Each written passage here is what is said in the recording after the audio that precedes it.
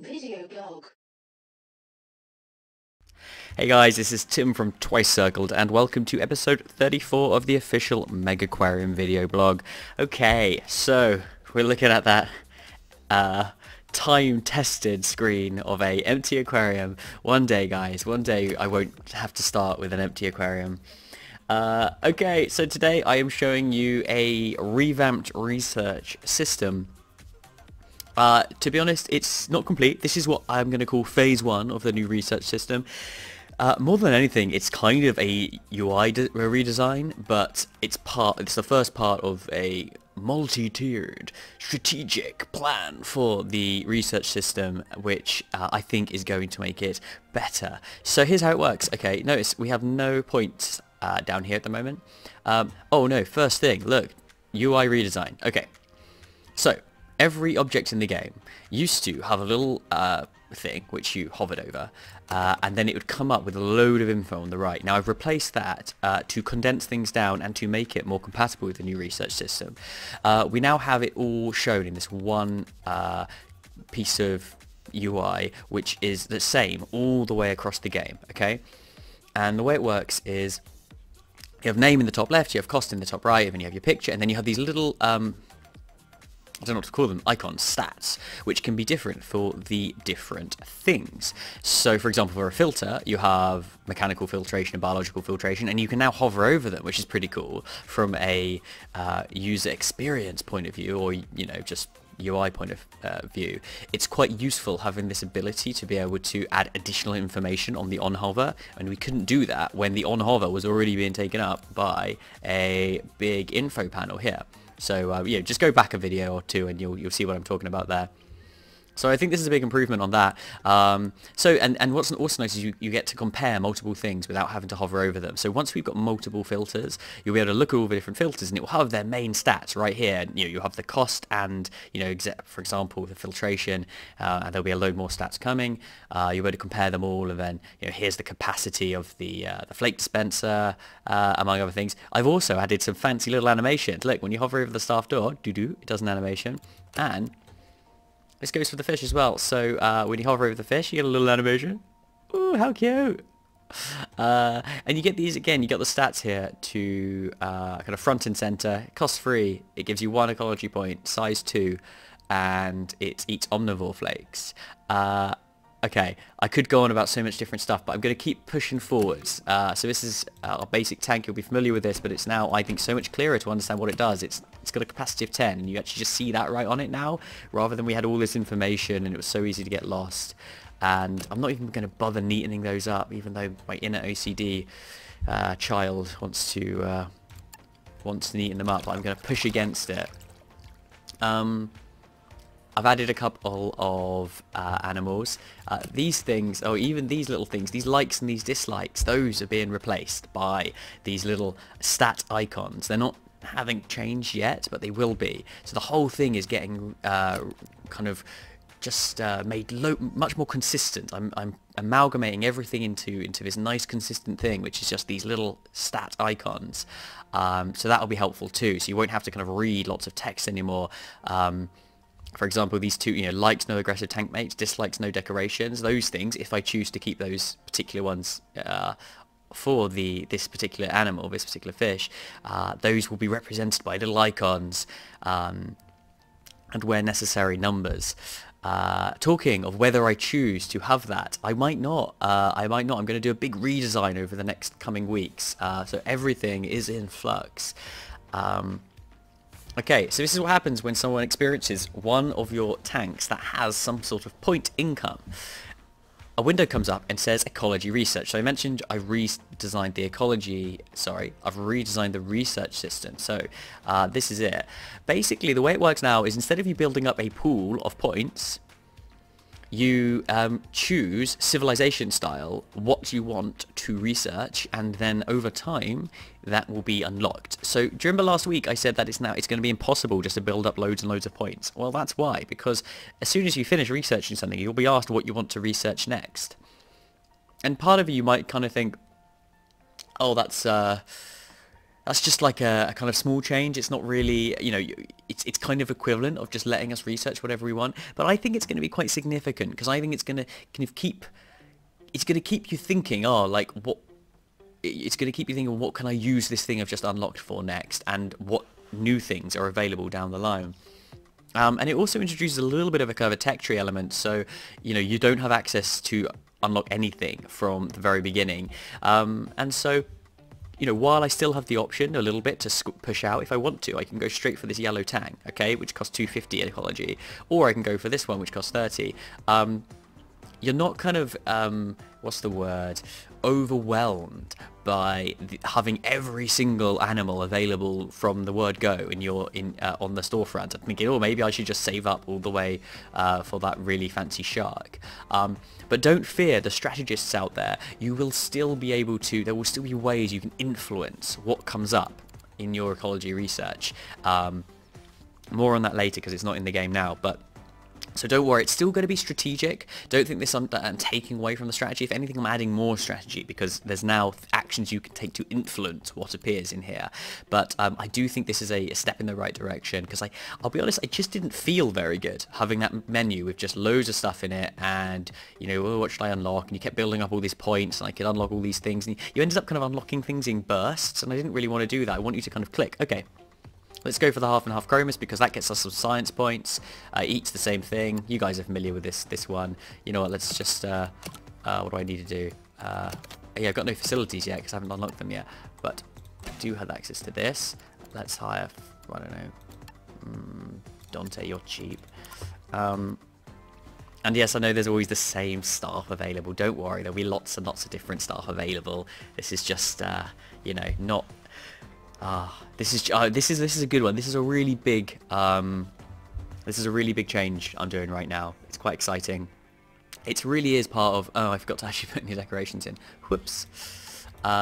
This is, I feel like I'm really getting close now to something resembling like final game stuff. Like I actually think that this research system, not in its exact current form, but something like this is what it's going to be like in the final game, which is, I'll be honest, I've known the other system wasn't going to be for like 6 months.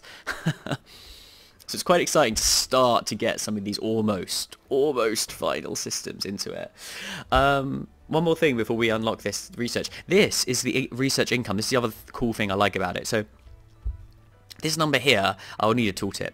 Well, this little whole UI, basically, it's got a progress bar showing how close we are to unlocking our next thing. It's got a picture of what we're unlocking. You can also click on that to get a reminder of what we're going for. And if you want, you can even switch by clicking on one of these, but you will lose half of the points you've earned so far, so you've got to think seriously about that. But here it has the total estimated income per day, and this is actually calculated quite cleverly. I'll show you maybe some fancy stuff once we get to the end of the day. But the nice thing about having this metric shown to us, unlike before, is we'll get a sense of progression if we manage to increase if we manage to increase this value over time. We'll be able to say, hey, look, I'm now earning 4 times as much as I used to be.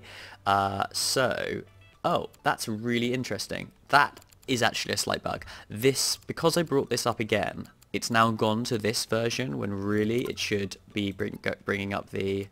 Okay, that is bugging. That is a shame. Let me just quickly... hey, it's not a... Oh, 24, I meant 34. It's not a Tim vlog unless we have a bug. Now, I think if I reload the game, this should fix it. Hey, look at that. You see, look, I actually went to the bother of making it so you could save in the middle of something being unlocked, and it would allow you to resume correctly. That is the effort I've gone to. Unfortunately, I haven't actually made it so it just works normally without the need to save. No, I'm kidding. It does work normally. It's because I had a little opened it up, and I kind of I changed the state of the research window, which got it confused. So look, we've unlocked this now.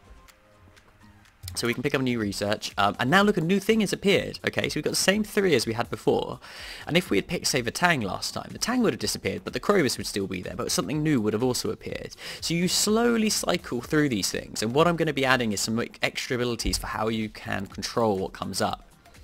Now, part of that is going to be about basically kind of giving your aquarium a slant towards certain types of technologies and certain types of animals, which means that they appear earlier. But also there's going to be the ability to kind of put the fish back into the pond, if you like, back into the sea of research topics. For a small cost of ecology points, or whatever point you're currently dealing with, you'll be able to basically put it back, and it won't. Its number will essentially be increased. The order it will come out will be increased, so it will come out later, and something else will take its place earlier. So that's the other thing you can do. You can sort of kind of skip technology, and this counts for both animals, stuff you unlock with ecology points, as well as those you unlock with science points. So, like I say, there's some interesting strategy stuff which I'm going to be adding that give you more control. Now, let's go for the coral grouper. I mean, a lot of the time, yeah, you might want to go for the thing that takes the least points, but you've got the option of going for different things. And once we add some more of those interactions between, different animals and different decorations and stuff like that, there might be reasons why you go, oh, I'm going to go for this a little bit early because it has this positive interaction with something else you already have access to. So really what I'm showing you here is the new research system. I'm not showing you a lot of new content, so I know people have been watching the vlog for a while. A lot of what you're seeing is going to be the same sort of stuff, but it was important for me to get this new system in. You have to get the system in first and then you develop the content, because it's quite often a new system will invalidate all of your past content. For example, you might have noticed we don't have traits anymore. Do you remember colourful and hardy and greedy and all these traits? Well, those are being replaced again by these little these stats that are attached to each of the objects. And the way they interact now is again being reset. So it would have been a waste of time if I'd spent too long, doing those for like kind of 30 different animals, then 30 different other objects, and then I had to redo it when I redesigned the research system. So this is what I wanted to show you though. Pause the game. We've just done a new day. Now this income is being worked out. This is daily income, not income so far in the entire game. And this is being worked out by the number of guests that have experienced each of our tanks times by the current point value. So here's the current point value. They're both worth 2, and that's because these, 2 science, 2 ecology. And that's because these guys have grown up. They're now, okay, this is the old, see, these still have the old UI here. They still have this colourful and hardy stuff, which does actually have an impact in fairness. But I will be taking those fully out. You see they're no longer in the menu system, and that was because there just isn't space to show those bars here anymore. So they had to go. Anyway, the point is, if we update the total point value of these tanks, it will live update the incomes we have here. So for example, if we add a half and half chromis to this tank here, you'll see that this will increase straight away.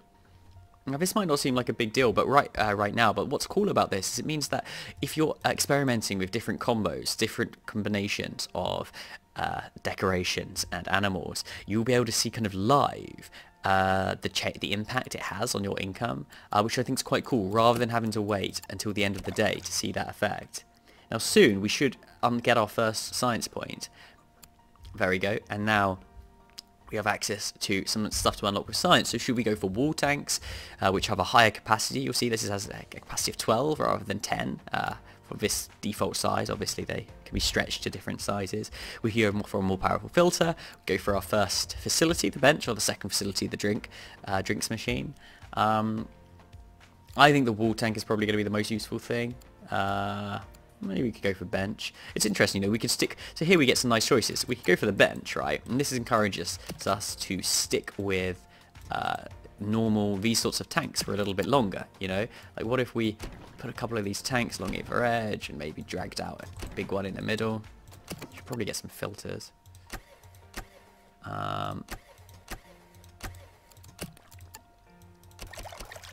Let's game it, and now, I don't know, like, with this new system, I'm kind of excited about, like, just kind of going for it and going for some lots of points. Now, what's cool about the chromis is they give you 1 science and 1 ecology by default before they're grown up. So you can kind of, like, front load your income. Of course, they are going to cost, they do need to eat a lot of food, so we'd better get another thing. Let's hope to see if everybody gets fed. Oh yeah, lack of decorations. Good, got some more park rating, excellent. So guest rate's going to increase. And there's no way of unlocking decorations yet. I haven't put those in the game yet. I haven't kind of re-put them into the unlock system. But decorations will also be unlocked with ecology points. So you're going to have to choose. Do you want to go for lots and lots of different animals? Are you going to kind of go for really high quality displays where you're going to be comboing the right decorations, or the nice selections of decorations with nice animals, so you're getting a high point margin per animal? Or are you just going to go for lots of different animals and go for just high point animals that are just worth a lot of points in themselves? You can make that choice. So we've got this. Should we go for the clownfish, black bar soldierfish? Let's go black bar soldierfish. They eat mussels as well. That sounds like fun. Slow things down. Now, maybe we could put some of these guys in. We've unlocked the bench. This is cool. Maybe now we should go for the wall tank. No one's tired yet, but soon is when we might want to think about putting some benches down. Anyway, so got our wall tank, excellent. Let's go for the vending machine. Here we go, someone's got tired, so there we go. I'm quite glad that we went for the bench. Let's drag this out. So, oops. Oh, not enough money. So everything I've said previously still stands. There's a lot of new stuff that I'm still planning to put in the game. Put the bench there. And I'm not happy with necessarily all these mechanics. So, the idea of putting this new research system isn't, this doesn't fix a lot of the existing mechanics in the game. What it does do is it puts me in a place where I'm happier with this system. For kind of moving forward, and I think now I've got this system in place and I've got this new UI update in place. I can now kind of do another redesign of other things without fearing that I'm just going to have to redesign them again and rebalance them all again. Okay, some people weren't fed, so we probably need to look into... Oh, here's another thing. You can now dismiss the day summary. Maybe look at hiring a second person. I could do some zoning and that sort of stuff, and then I can bring my day summary back up again to look at the feedback again, so I can adjust over time. I don't have to kind of like squidge this in the corner. I can keep referring back to it while I update things. Can't remember. I think I talked to you guys about this last time, this idea of, the unhappy guests decreases your rating. So that's just an example of it there. Cool. So I think that's it for about it for this episode.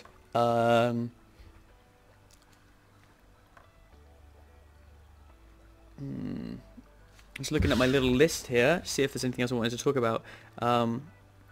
Oh yeah, no, that was it. Yeah, no, I think I've talked about everything actually. So I think that's about it for this episode.